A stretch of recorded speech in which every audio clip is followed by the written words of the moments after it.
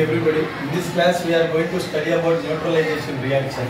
First of all, I would like to tell you, for 10th class students whoever are writing examination, this question has been asked for 14 times since 1991.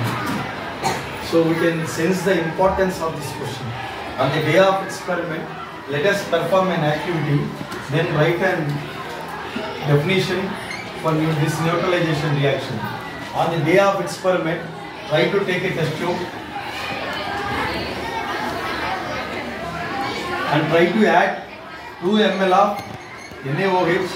NaOH is nothing but sodium hydroxide, which is a base, and try to add phenolphthalein indicator.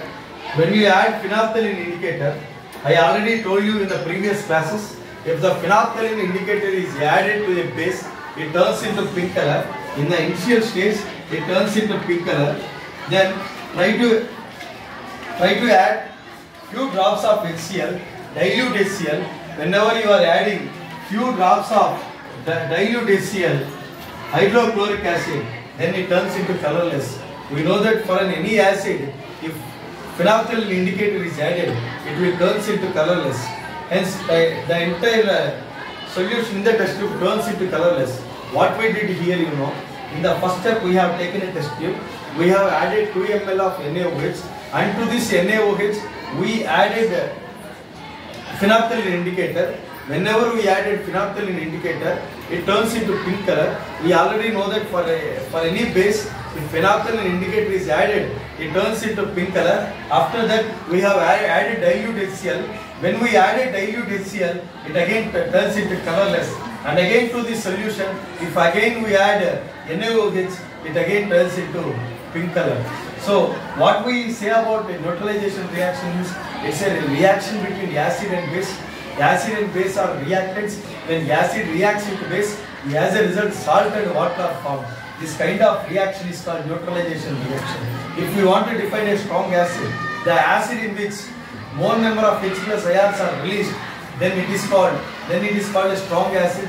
The base in which more number of OH minus ions are released, then it is called a strong base. Let me show you the reaction very clearly. When NaOH, sodium hydroxide, reacts with dilute HCl, hydrochloric acid, then NaCl is formed along with the H2O. NaCl is salt and H2O is water, and NaOH is a base and HCl is a acid. So hence this is the best example of neutralization reaction. When you are attempting this question, the first you have to write the definition. The definition is acid reacts with base, as a result salt and water are formed. This type of reaction is called neutralization reaction. Then you have to keep cited aim to prove neutralization reaction. And apparatus, what are the apparatus we require? We require test tube, we require phenolphthalein indicator, then we require NaOH, then hydrochloric acid.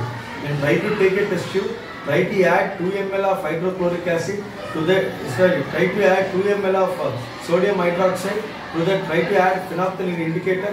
When the phenolphthalein indicator is added to sodium hydroxide, it turns into pink color.